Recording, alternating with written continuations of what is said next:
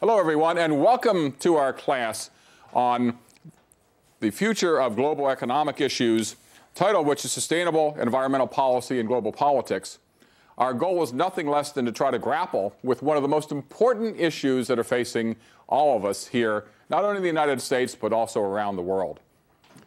How do we know that? A couple reasons. First is that all of us sitting here in this classroom have just come from listening to Barack Obama give his inaugural address. In the middle of the inaugural address, he talked about the importance of global economic issues and the global environmental issues that are transforming the way we're thinking about the problems facing the world. So in his first minutes in office, literally, he framed the issues that we're going to be spending our time in this course talking about. If there's any doubt about that as well, all you have to do is look at the enormous international debate surrounding the question of environmental policy and global governance. Our goal for the course and our goal for these discussions is to try to explore these big issues, to try to think about what it is that we think ought to be done, and just as importantly, how to get it done. Is this a real problem? What's the source of the problem? Can we expect private markets on their own to resolve the problem, to the degree to which there is one? And what role does government need, must government play in trying to sort these things out? So as we look through these puzzles, as we think about these questions, we'll be looking at those things in particular. This is an unusual enterprise here. It's an enterprise where we have this class here on our campus at the University of Pennsylvania here in Philadelphia, but we're also creating a forum where we're going to be sharing our ideas and our discussions with universities elsewhere in the world, in South Korea, in Japan, in China, and in Russia.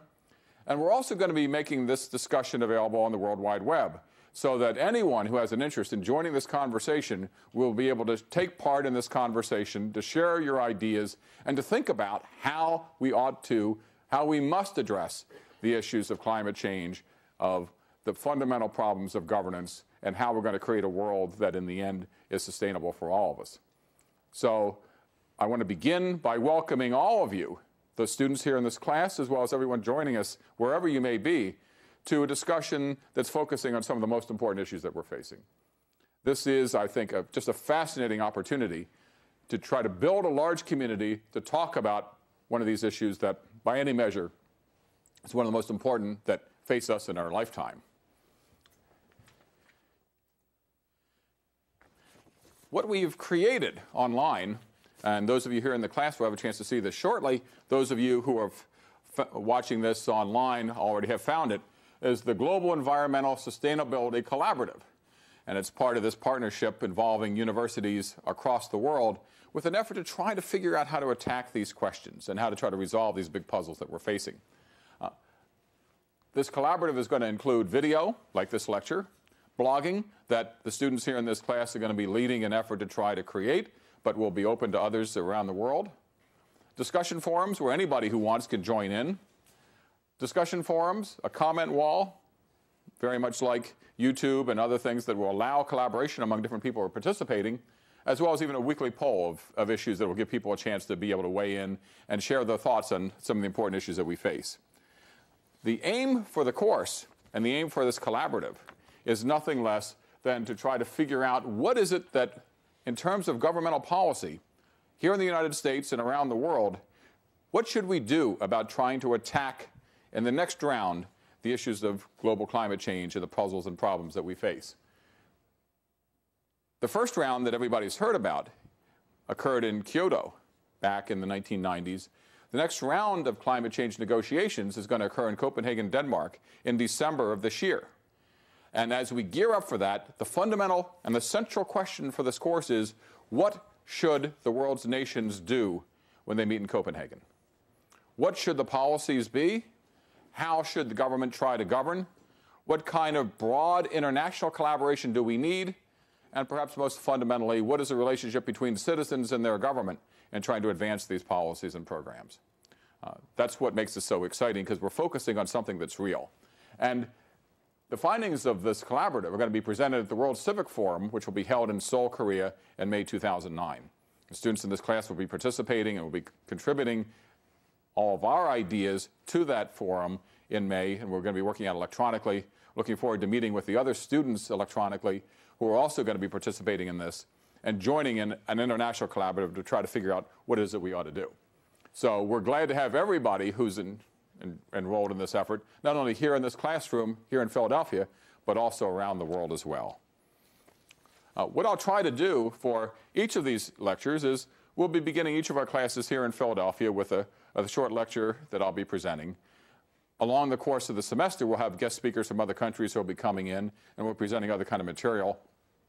But I'll try for my lectures to at least outline the major issues we're going to be talking about for the day. I'll try to go back then and summarize at the end to try to explain where it is that we've come and what we've accomplished, and then try to use that to frame the discussions for the next time as well. So for today, for the introductory session, there are really three big issues that I want to try to talk about. What we'll do is each point along the way is try to break up the lecture into different pieces, because we're going to make it possible online to be able to zoom ahead to particular pieces of the things in particular that you want to do. And so these will be the kind of bookmarks as we work through the course and the lecture today. First, climate change. I put question marks because while in general there seems to be a fairly broad consensus on the reality of and the need for action to deal with climate change, not everybody agrees with it. So what is it that we know about climate change? Is this, in fact, an issue that we need to deal with? Second question has to do with market incentives.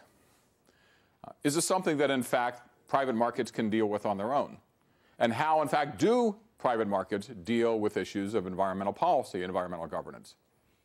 Do we need to have a governmental role? And if so, how do we think about that? What is the governmental role in all this? Which gets to the third question. If there's a need for governmental action, what is it that we know, and how should we try to deal with it? So those are the three things that we want to deal with today. First, climate change. Is it real? Second, markets. Can markets on their own try to deal with these issues? And third, do we need governmental action in some way of some kind to try to deal with this? Those are the three things for today. The first point, then, has to deal with the climate change question itself. When the discussions start on climate change, two big things always come up. First, is it real? And second, if it's real, is it man-made? And the reason that that comes up is that first, if the answers are no, it's not real, and no, it's not man-made, then do we even need to worry about this at all? If the answer is yes, that it is real, and yes, that it is man-made, then the question is, what is it that we ought to do? Among environmentalists, for a long time, the answers to both of these have been pretty clear. Many environmental scientists, and increasingly now most environmental scientists, believe that yes, it's a real phenomenon, and yes, the lion's share of the problem is in fact man-made. But it's important to recognize that even today, not everybody agrees with that point.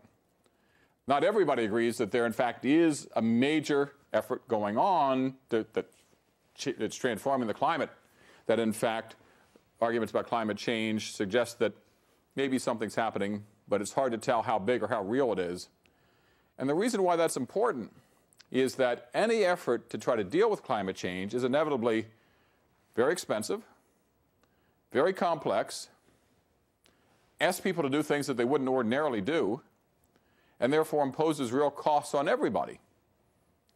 So the puzzle is, before we go down this road, before we really try to deal with this big issue, do we really want to try to force everybody to make such big changes if we're not sure that it's real? Or put differently, how sure do we have to be to ask people to engage in the kind of changes that in fact are going to be required to deal with the climate change issue if we decide to take it on? One of the things that really makes this difficult is that weather, climate, is incredibly varied. As all of us came to the building here today, it's a fairly chilly day for Philadelphia. Not unusual, but the temperature is about 29 or 30 degrees Fahrenheit. It's below freezing. With a little bit of wind coming up, it's a little chilly. And there are a lot of people who say, well, where's the global warming if everybody's so cold? I used to, in fact, live in Madison, Wisconsin. And in the last couple of weeks, they've had days where the high for the day never got above 0 Fahrenheit, where I just saw a news bulletin this morning where the city set its all-time record snowfall for last year. The average snowfall in Madison is 40 inches. The previous all-time record snowfall was about 85 inches. Last year, they got well over 110 inches of snow. So the question that's often raised is, where's the global warming here? People are freezing and shoveling all this snow. Where's global warming? Is it real? And on top of that, the argument that's also sometimes raised is, well, there's tremendous variation in weather from year to year. You got hot years and cold years, and hot days and cold days. How do you really know there's anything real and fundamental going on? How do you know that what you're looking at isn't just part of the natural cycles that go through the natural process of weather that happens all the time anyway? Is this any big deal? 2 points. One is, we'll get back to the science on this in just a second, but the other piece that's important is that if it is real, and if climate does change, climate changes in a kind of pace that on a week-by-week, month-by-month, year-by-year basis, it's very hard for any of us to notice. You hear all these stories. Well, when I was a kid, we walked through unbelievable amounts of snow. And then when you're little, the snow always seems bigger than in fact it is when you get larger. But just on an annual basis, it's very hard to be able to tell what the long-term trends are. One of the reasons why people put on weight over the years is that it comes on just an ounce or two at a time, and before you know it, you're a pound heavier and 5 pounds heavier and 10 pounds heavier. And all of a sudden, you're looking at a serious weight problem, even though you never really saw it coming. And climate change issues are something like that. By the time you recognize that you've got a problem, the real problem is that it gets to be much, much, much harder to try to solve. And so, aside from the questions about whether or not it's real, is the fact that it's hard to notice along the way. And if you wait until evidence is absolutely indisputable and irreversible, then at that point it gets to be either impossible or incredibly difficult to try to do anything about. So all the more reason to think pretty carefully about this to begin with. Recognize, though, that there are some people, substantial number of people out there, scientists and especially policymakers, who are not altogether convinced that what we're devoting the subject of the course to is worth our time and effort. What do scientists say? What is it that scientists say about this? And here's what some of the results show. What I'll try to do, by the way, as we go through these discussions is, if there's a question of fact or evidence, I'll try to put the citation down below. And this information comes from the Environmental Protection Agency in the United States. And as you know, the Environmental Protection Agency, over the last 8 years of the Bush administration in particular, has not been one of the big cheerleaders for major governmental policy change on issues of climate change and global warming. So this is, if you look at the data, probably from a source not inclined easily toward exaggerating the scale of climate change. What the EPA suggests is the following. First, that over the last century, the average temperature in the world has increased between 1.2 and 1.4 degrees. First question to that is, big deal. Well, it's a big deal if you're this guy, and bit by bit, there's less and less ice to stand on. But in long-term climatological terms, a change in temperature of 1 degree over the course of a century is a fairly big deal, especially if what happens is that it's 1.2 to 1.4 degrees that occurs annually over long term and accumulates over a long period of time. If it's 1.5 degrees or so per century, and it get another 1.5 degrees in the next century, another degree after that, pretty soon this accumulates to big times. Second thing, the 8 warmest years on record have occurred since 1995. Third, computer models suggest that an average increase of temperature in the 21st century is likely to be somewhere between 3.2 and 7.2 degrees. So the points are, and again, this is not from an agency that's known to be a big fan of the movement toward recognizing climate change. First, things have gotten warmer over the last century. Secondly, there seems to be a pace of acceleration. The point that it was 1.2 to 1.4 degrees over the last century, and that in the next century, it'll be at a pace somewhere between 2 and possibly 4 times that pace, so that things are accelerating. Now, so what do critics say about this? Well, they say that first, we tend to put thermometers where people live, and the more people live, the more that the natural heat of people will tend to make the temperatures look like it's warming, when in fact nothing's really happening. You just have more thermometers where more people are. They tend to argue that cities themselves tend to hold heat, and if you put the thermometers where the people are holding heat, it doesn't mean the world itself is getting any warmer. In short, there are a lot of people who argue that still there's not much there. But what we have here from the Environmental Protection Agency of the United States, and as we'll see later from agencies around the world, is pretty clear evidence that something is happening out there. That in fact the world is on the whole getting warmer, and that the pace of warming is accelerating. Why does that matter? The first point suggests the world is getting warmer, that something is happening out there. Secondly, it suggests that the pace of something happening is increasing, which leads to the third conclusion that the longer we wait, the harder it's going to be to try to do something about it. Recognize that gets back to the points that we talked about at the beginning, that if you wait too long to deal with something that's real, the longer you wait, the harder it gets. When we start talking about this, we tend to talk about this phenomenon that we call greenhouse gases. And for those who are watching this on the web, this slide will be indecipherable because you won't be able to see it well. It's even hard in the room to be able to do it. But I have the source for the slide down here below. And here's the point. What happens is that we have a collection of gases that people call greenhouse gases that create a greenhouse effect. Naturally, what tends to happen is that the sun's rays come down from the sun, and they hit the Earth, and then they radiate back up into space. And there's a kind of natural cooling effect as these rays tend to dissipate up through the atmosphere. Until, as it turns out, the industrial age came along, and from a whole variety of things that I'll go into shortly, the gases that were created as part of industrialization created a kind of umbrella over the Earth that held some of these gases in. So instead of having the sun's rays come down and radiating back into space, the sun's rays would come down and radiate back, but then be caught by this greenhouse layer. And here's an illustration of that. Solar radiation passes through a clear atmosphere, and back in the old days would have been bounced back. There's some information here about just how much of this goes back, but in general, what we discover is that some of this comes down. Back in the old days, a lot of it would have gone back, but now increasingly some of it is absorbed in the greenhouse gas layer.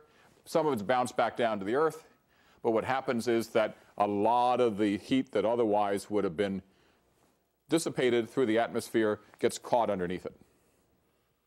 How much? Well, it turns out enough to increase the average temperature of the Earth by somewhere between 1 and 1.5 degrees over the last century, and what climate scientists suggest will be an increasing rate over the next century as well. So here's the model. It has to do with these greenhouse gases that get caught in the atmosphere, and that as a result tend to change the way in which the atmosphere deals with the radiation that comes in. Is this real? And again, this is the sort of thing that may be a little hard for those watching this on the internet to see. Again, the source is down here. But here's the impact. What happens as these gases get caught is that bit by bit, ice tends to melt. The ice in the polar ice cap and other kinds of places where stuff that gets cold tends to congeal. As it tends to melt, sea level tends to rise. And what we've discovered is that, in general, we see an annual change of the sea level. And this is in centimeters. Centimeters are not large, but again, over time, bit by bit, we see from 1880 to 1980, over 100 years, a measurable and significant increase in the level of the sea. And then projections from 2000 to 2100 with different kinds of models and different kinds of assumptions that suggest that depending on which models you pay attention to, we either continue to see a significant but not huge increase in sea level, to a significant and really big increase in sea level. Almost nobody really suggests that it's not real. Almost nobody suggests that the results are insignificant. The only real question is, how bad do things get, how fast? Just wondering, how far back do these models go? I mean, I know obviously the Earth has been here for what, 4.5? Been around for a little while, 4.5 billion years or so probably. Exactly. So, I mean, obviously there have been huge shifts in ice ages. How is the science there to go back and determine the average temperature, I guess average sea level going back hundreds of millions of years? Yeah, and it's the question, and I just want to check, the question comes through fairly clearly? Okay, that sounds good, because we want to make sure everybody can hear the question. How do we know this is a big deal over time? Because we know over time we've had ice ages. We know over time it's gotten really cold and then really warm because of cycles in all kinds of things having to do with climate. We also know that we haven't had thermometers around. We didn't have cavemen holding thermometers outside their caves a couple 100,000 years ago. So some of this is a little tricky. We've had good scientific measurements that are reasonably valid back to about 1880 or thereabouts. Depending on where you happen to live, we tend to have records that go back about that far. We require two things. One is temperature measuring instruments sophisticated enough and people who wrote them down. And before the 1880s, we didn't have either. Benjamin Franklin spent a lot of time paying attention to weather, paying attention to climate, paying attention to things, but there really wasn't a kind of systematic effort in lots of different kinds of places until the middle of the 19th century to have instruments good enough to measure and evidence that was good enough to be able to track trends. Scientists have tried to deal with this problem a little bit by going back and looking at geological records. So you can tell what's tended to happen over time by drilling down and seeing what was happening in the core of earth and stone. You can look and do the same kinds of things in ice formations, some of which have been around for a long, long time. You might wonder, why would anybody want to go to the South Pole? And other than the fact to say that you've been there, it's not very much of a fun place. But you can take deep core samples and do other kinds of research there to get a sense of what's in the ice and how thick the ice was at different kinds of time. And so the scientists who have looked at that have concluded that as you look over time, there seems to be something real going on. And that more importantly, as you look at these trends, that since we've been measuring some of this in a sophisticated way, that also is important as well. So what do scientists conclude? First, it's hard to say for sure with any kind of real certainty about what was going on before we started taking temperatures on a regular basis and writing them down, although there are other scientific methods that have reinforced some of this. But the other piece of this that's important is that a large part of this phenomenon, especially the greenhouse gas argument, is because when humankind started the process of industrialization, as it started driving along on gasoline-powered cars, it started burning oil, it started burning coal, it started engaging in manufacturing processes that emitted things, it started using more fertilizer, started doing other things that came along with industrialization, that's when the greenhouse gases were being produced. The climate change scientists don't argue that there were greenhouse gases at the time of 500 AD, because nobody was engaging in processes that were creating greenhouse gases. What they argue is that as industrialization began, the industrialization process created these greenhouse gases. As the greenhouse gases began to be produced, that it began to trap heat into the atmosphere. As it began to trap heat under the atmosphere, the Earth began to warm. As the Earth began to warm, then things happened. So in a sense, the fact that we didn't have good temperature readings from 1750 across the world doesn't matter as much because we weren't doing the things that created the kind of climate change process. So, good news and bad news. We don't have really good long-term temperature measurement. We have deep core drilling and other kinds of things, but we only have the temperature measuring from about the middle of the 19th century. But that's about the point where we started to engage in the activity that started creating the greenhouse gases. And what they discover is that about the time we started to create greenhouse gases, then things started to happen. A lot of this has to do with this sort of greenhouse gas argument. Why are they called greenhouse gases? Because they trap heat in the atmosphere. Just like a greenhouse traps heat, you have glass that allows the sunlight to come in, but then keeps the heat from dissipating. So you can grow tropical plants in frigid areas in the middle of the winter. That's what a greenhouse does with glass, and that's what these gases do in the earth. What are they? For the most part, these are all gases that are created through the process that came along with industrialization. When we started doing things with industry in the Industrial Revolution of the late 19th century, the following started happening. First, some of them are carbon dioxide. And what carbon dioxide comes from, it occurs naturally in the atmosphere, we're producing more of it by burning fossil fuels. Fossil fuels are fuels that come from decaying fossils, like oil in particular, and in some cases natural gas, where those things have, over the course of time, through geological processes, created things that turn out to burn pretty well and create a lot of heat. Turn to be pretty handy because you can transport them and you can use them to power your cars. And so cars in particular, as well as a lot of things that we use for heating and increasingly for cooling as well, tend to produce carbon dioxide. There's methane, where you produce and transport coal, natural gas, and oil. So that process puts out methane as well. Then there's nitrous oxide that occurs through agriculture activities. Fertilizer has a lot of nitrogen in it. And as we engage in a lot of agricultural production, some of this nitrogen and nitrous oxide ends up in the atmosphere. And then fluorinated gases through industrial processes. Used to be that we had lots and lots of spray cans that, from spray deodorant to spray cleaners, you would hit the little nozzle at the top, and there were chlorofluorocarbons on the inside that were there under pressure that had the oven cleaner or the deodorant come shooting out of the nozzle at the top.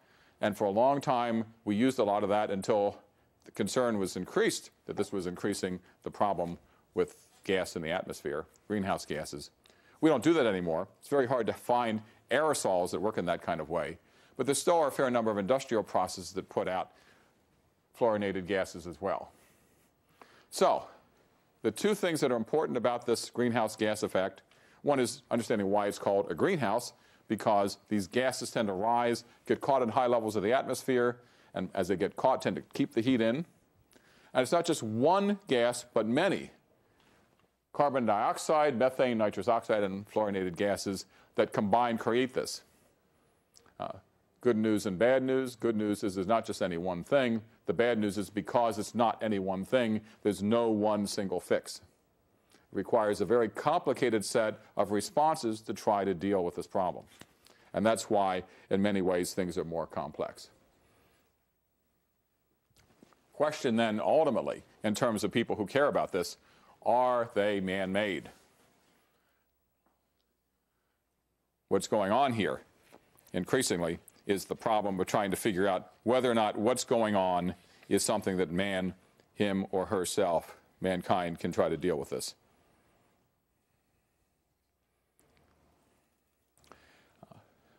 Ronald Reagan was out, in fact, on the campaign trail back in 1980, and he argued that we had a lot of problems with pollution, and that he said the trees naturally put out, as they transpired doing what they do, what trees and plants do, putting carbon dioxide in the atmosphere, and he said trees were more responsible for pollution than industrial processes. So next campaign stop, somebody came up, put a sign around the tree saying, "Cut me down before I kill again." So big laughs in the campaign trail. Reagan never really quite recovered from that, but they really got to the core of the question.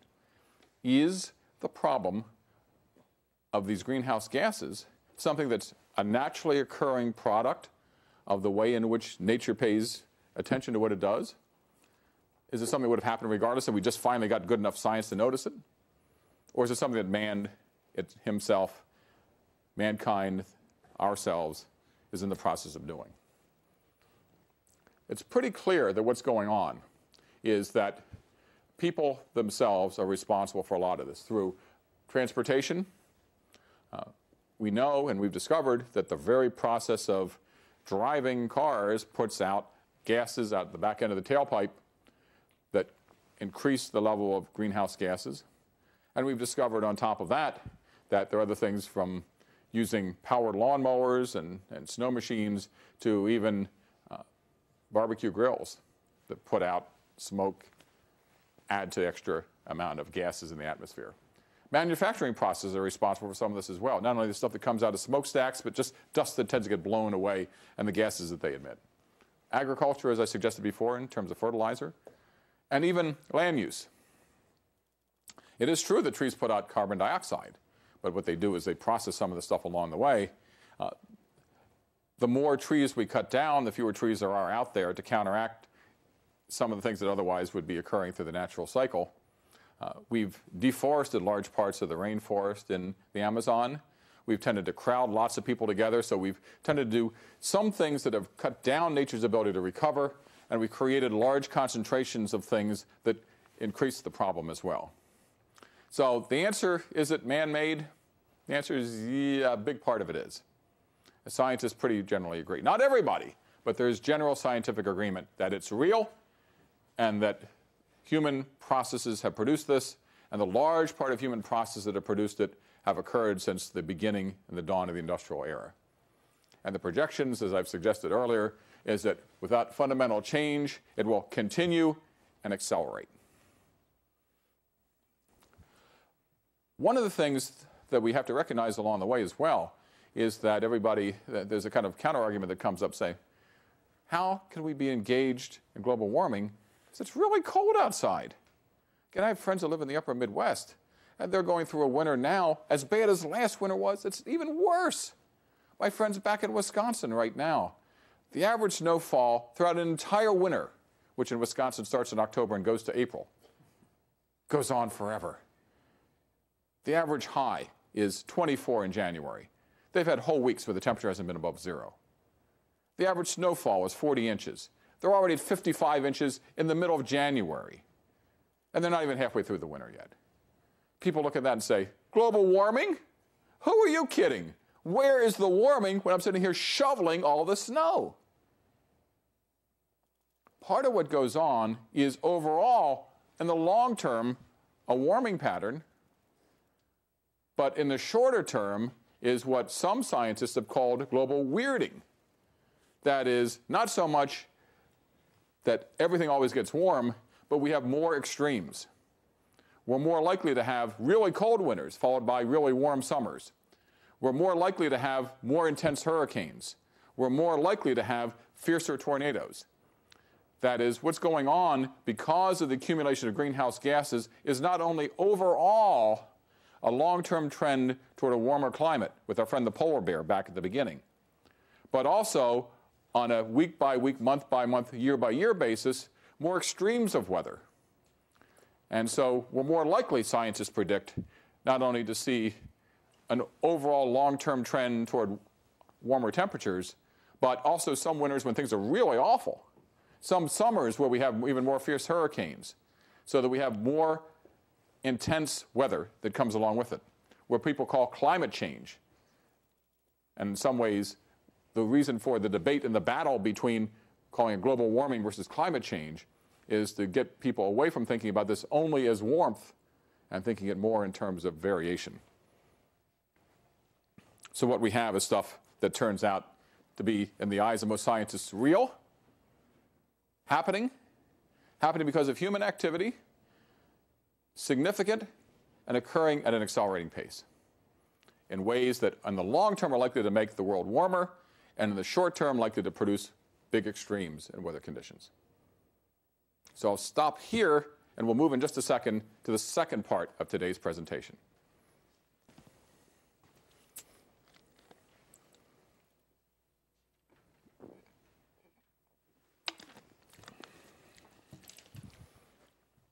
The second set of issues we want to turn to is the question of market incentives.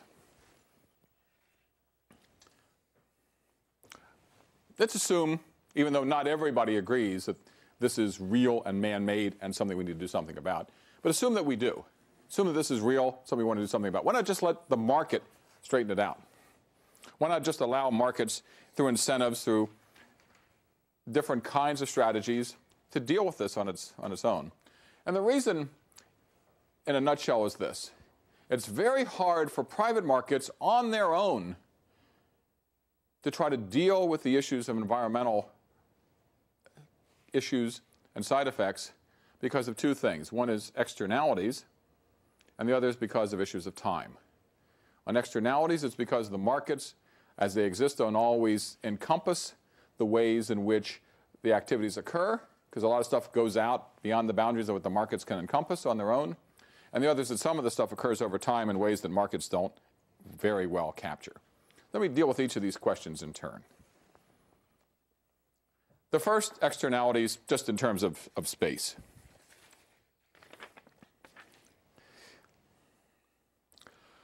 One of the things about markets is that they work really, really well. And in theory, perfect markets with high levels of information, with large numbers of buyers and sellers in the long run, tend to make everybody better off. That's the core of market competition. Now, that assumes that the markets, in fact, have large numbers of buyers and sellers, that the information is good, and that it has the ability to be able to capture all the effects back and forth. But in fact, the problem is that markets are not very good at meeting all those conditions. And in particular, a couple of things that happen. One is that markets are often not very good about capturing the effects. One of the things that often happens is that for a long time, manufacturers discovered that if they had a nasty residue from the manufacturing process, it was easy if they were by a stream just to dump it in the stream and let somebody downstream clean it all up. People who lived upstream usually had much cleaner water than people lived downstream, because the people downstream ended up with all the junk that people upstream threw in it. Why would a company do such a thing? And the answer is, well, if you're out to maximize profits, it's a lot easier dealing with your problem by making it somebody else's problem, letting somebody else pay the cost to try to solve it, letting cities downstream figure out some way to be able to clean it up. And what happened with water pollution over time is that cities that were downstream had increasing difficulty in getting their drinking water out of some of these rivers because of the behavior of manufacturing plants living upstream. Philadelphia is a good case in point. The Schuylkill River, which runs through Philadelphia, is the source of our drinking water. One of the things that, not to increase the sales of bottled water around here, but the stuff that we get out of the tap here in Philadelphia comes out of the Schuylkill, and the stuff that goes into the Schuylkill further upstream for a long time created big problems for pollution.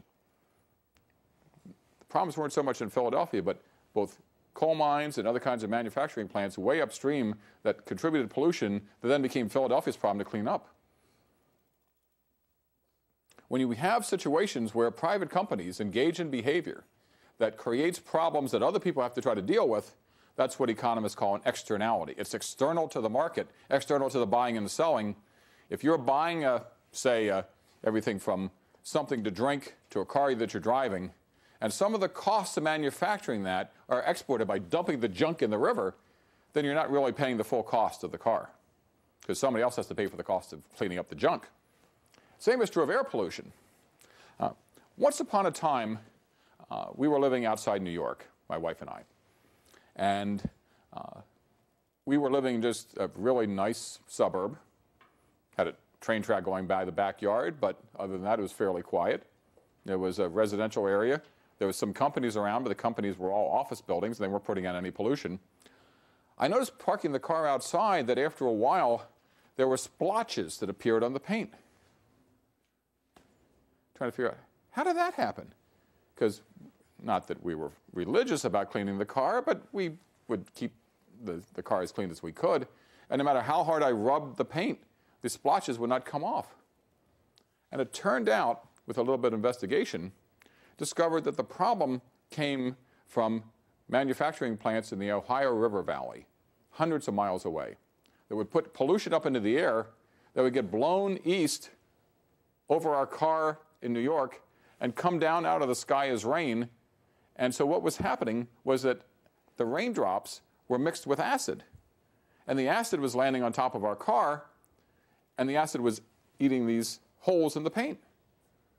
Hundreds of miles from where it had occurred.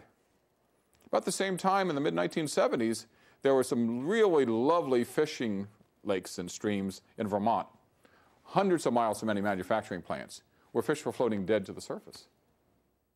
And they started investigating what was happening, what was killing the fish. And it turned out that it was the residue from the air and pollution produced out west, hundreds of miles away. Air pollution is not a problem as long as you live upwind. But if you're downwind of a plant that's putting out noxious stuff, you end up paying the cost of what it is that the plant itself and in its market doesn't fully capture.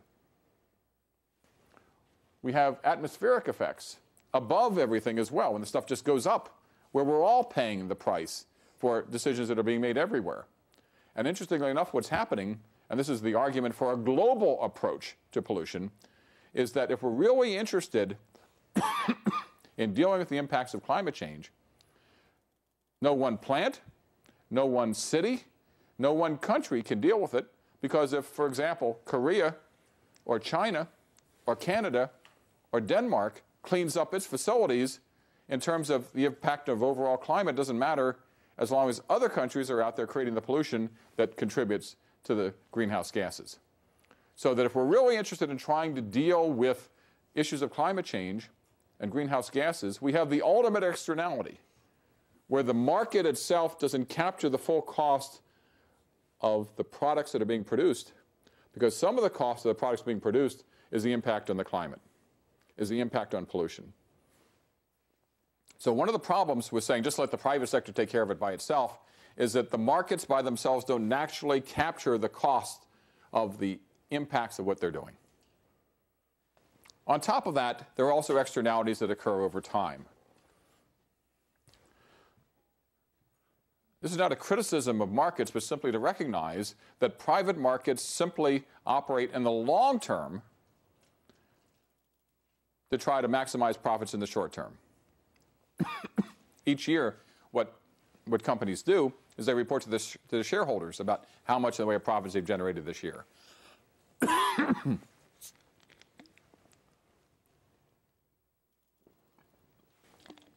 Shareholders don't usually much appreciate an argument by a CEO that says, don't worry, profits aren't so good this year, but we're really trying to take care of the long-term greenhouse gas effects of what we're doing so that 75 years from now, we'll have an easier world to live in. Investors will say, that's fine, I'm glad, I'm proud of you, I'm going to put my money someplace else where I can get the returns that I need to try to deal with things now. Markets are not very good at recognizing the long-term effects of the costs and benefits of what's being produced, because the nature of economic pressures is to balance short-term supply and demand. That's what markets are designed for. That's what they're great at. They're not very good at the long term. What does that mean? What that means is, in the end, we end up by establishing the case for government action. If there's a problem that's real that we want to attack, and if private markets on their own are not very good naturally capturing these costs and benefits, what do we do? And the answer is we turn to the only other institution that's left, government, to try to do what it is that private markets on their own can't do for those things that we conclude have to be done.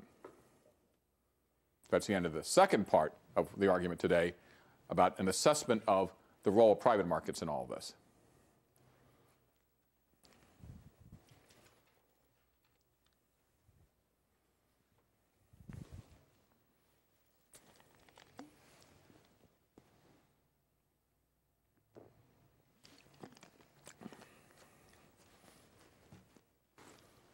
There's a kind of logic here establishing the case for government action. And the logic is, here's an important problem. We got to address it. Private markets on their own can't. And so we have to turn to the institution that can, namely government. And by government, I mean some kind of collection of institutions that are responsible for the public interest. Maybe local governments, in the United States, state governments. It may be a national government. It may be some consortium of national governments around the world. And given the fact that we have problems that pay no attention to international boundary lines, we're increasingly going to these problems and questions of global governance, which gets to two big questions. First, in terms of strategy, nobody wants to just engage in governmental policy in addressing climate change just for the sake of doing it on its own. because we know that everything that we do is going to impose costs that otherwise industry wouldn't take on in itself. We also know that every time we impose a cost in industry that it wouldn't otherwise have taken on, it's going to hurt employment. It's going to cost jobs, because jobs, in all likelihood, that would have gone to paying somebody to make something may have to be gone, may have to go instead to efforts to try to clean up the amount of pollution that's coming out. Side question about whether or not we're creating jobs in a different sector to try to make the economy more green, but it's just not an easy question about how much we ought to invest, because there's a sense in the private sector that you tend to take away from companies in terms of their jobs and their profits when you increase the focus on reducing the amount of pollution. And the second is scale. Given the fact that by their very nature, the problems that we're dealing with don't pay any attention to boundaries, what kinds of strategies are most likely to fit the scale of the problems we're trying to deal with? And one of our big problems is we have difficulties in creating governmental institutions that really are at the right scale to deal with these problems. So let's deal with each of these questions. The first has to deal with government strategy. Just as it's the case that there's no one single source of pollution, no one single kind of greenhouse gas, there's no one single governmental strategy likely to attack the whole problem. This is both good news and bad news, as I suggested before. It's good news in the sense that it's not like there's any one thing that can and should be stopped in the minds of people on both sides, but it's also very complex, because it means that if you're going to be successful, you have to devise a very broad and very sophisticated and very flexible toolkit. And the toolkit consists of everything from things that are relatively less intrusive in the market to things that are much more intrusive in the market. That is, there's a kind of continuum of activity. There are targets. This consists of kind of moral arguments, and gee, why don't we try to reduce the amount of greenhouse gases we're emitting? Then there's the voluntary labeling.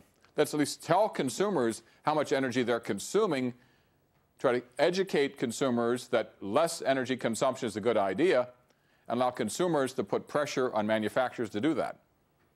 That has a big advantage because it's relatively inexpensive. And if you look at many, many products around the world, you see that more and more of them are either labeled as green or labeled as somehow environmentally friendly, or, as is the case here in the United States, you can't buy a refrigerator or a stove or a dishwasher or an air conditioner or a water heater or a furnace or a light bulb without getting a sense of how much energy they consume. And the idea is, well, let me see, if you have a fluorescent bulb that burns at the same brightness but consumes a lot less energy versus an incandescent bulb, why not pick the one that's more energy friendly? So the idea is to encourage consumers to create incentives for manufacturers to do things that are more green. The problem with that is, so far, we haven't produced the kind of savings on the scale that we need to try to deal with the problem at the level at which scientists believe we need to act. There are incentives. One of the things that in the United States, for example, has been the case is that if you go out and buy a hybrid car, or you buy a car that has good gas mileage, you get favorable tax treatment. On the other hand, there have been, in the course of American policy, things that are called gas guzzler taxes. Cars that use a lot more gas you pay an extra tax just to be able to own them. So instead of telling people you can't go out and buy a car that guzzles gas, you just say if you do it, you're going to have to pay a lot more in terms of taxes, and try to create incentives for doing that. So this way, you don't punish people for doing what they want to do, but you create economic incentives for them to change what they do. This is more intensive than creating incentives, but at the same time, it creates stronger incentives through the markets for trying to get people to change their behavior. The problem, again, with this, does it work? Yes. Does it work well enough? Probably not. Which then allows people to say, well, let's use markets to try to find ways of dealing with the problem. And we'll be talking about this much more in the course of the semester, but in brief, the argument is, if we're trying to reduce the amount of greenhouse gases, there's some companies that find it relatively cheaper to do it compared to others. Some have manufacturing processes that are really hard to change, very expensive to change. If you make everybody hit the same targets, you're imposing much bigger burdens on some companies that have it more expensive than other companies that have it cheaper.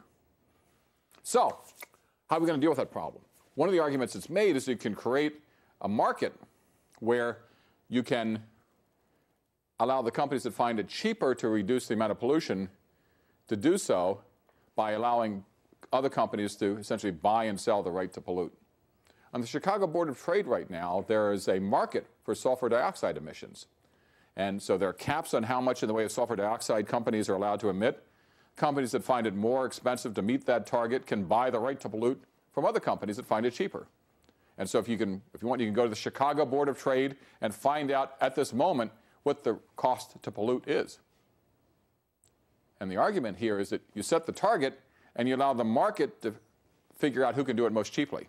Because in terms of greenhouse gases, it doesn't matter if it's a company in Nebraska or a company in Illinois that reduces the amount of pollution. In terms of overall greenhouse gases, in the long run, the answer is probably no. Just to get the whole level down overall. And so whoever can do it most cheaply can, on the one hand, employ the most people, and on the other hand, produce the best target. And we'll talk more about this later, but the idea is let's find a way to make sure that in the long run, the market engages in some of this decision-making instead of the government forcing. The long run, though, there's a basic worry that even all these things, no matter how well they work, will not work well enough without the government requiring changes to be made. What's the right answer? We'll get into this much later, and in fact, one of the projects for the course is for all of you to try to figure out how to engage this question, to figure out what is it that we ought to do. But it's important to recognize we have a range of tools, from things that amount to kind of moral targets to things that are requirements and everything in between. What should we do? Because there are no free lunches on this. There are no easy answers. Everything, including restrictions on companies' ability to act, has effects on how many employees can be hired to do the job. The trick is trying to figure out how to balance those things out.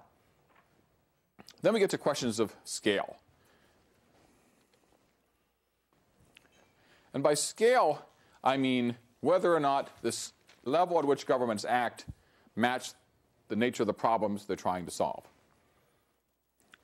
The whole argument for the Kyoto protocols that were negotiated under the auspices of the UN back in the 1990s was an argument that individual local governments, state governments, even national governments could not adequately address the whole problem. Because what good would it do if Denmark said, let's build a whole bunch of windmills and wind farms, which in fact they've done, so to reduce the amount of energy that they need to use?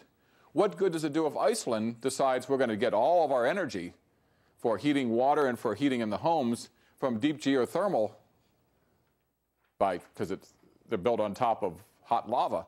They don't have to burn much of the way of fossil fuels except in cars because they have all this heat that's buried underneath. So in fact, if you want hot water in Iceland, you turn on the tap and hot water comes out because it's pumped in from geothermal wells outside the city. What good does it do for them to reduce the amount of greenhouse gas emissions if other people are not? So what's the scale? And the biggest problem that we have, especially when we deal with greenhouse gas emissions, is that we really don't have institutions at the governmental level that match the scale of the problem. One of the problems about pollution, given the fact that there are externalities, is that just as it's the case that water that's polluted upstream from Philadelphia creates pollution problems in Philadelphia, and that the cities upstream have little incentive to try to impose costs on their industries to reduce pollution in another community like Philadelphia downstream, just as it's the case that states that have manufacturing facilities in the Midwest have little incentive to impose restrictions on their companies just to try to save my car in New York from getting acid rain. The same is true that there are relatively limited incentives for any individual country to impose costs on their companies unless other companies around the world have to do the same thing. And right now we don't have any way to try to force companies around the world to do some of this except by engaging in international governance. So the challenge here is that if climate change is real, if climate change is because of greenhouse gases, If greenhouse gas is a problem that private companies on their own have a hard time trying to deal with, if that requires governmental action, but there's no government at the scale at which the problem needs to be solved, what do we do? And the answer is we have this class. We have this forum because we have increasingly the need to try to figure out what to do with this. Kyoto Protocol, operated through the United Nations Framework Convention on Climate Change, adopted in 1997, that's leading now to as effort to try to deal with this system with a meeting in Copenhagen that's going to occur in December of 2009.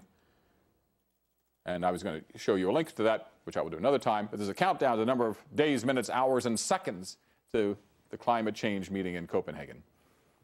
There's it. You can see what the countdown is. The question is, what should happen in Copenhagen? What should we do? And the assignment for this class, for our collaborative with students in other universities around the rest of the world, and for all those who are taking part in this forum, is to try to figure out how to try to deal and address this question.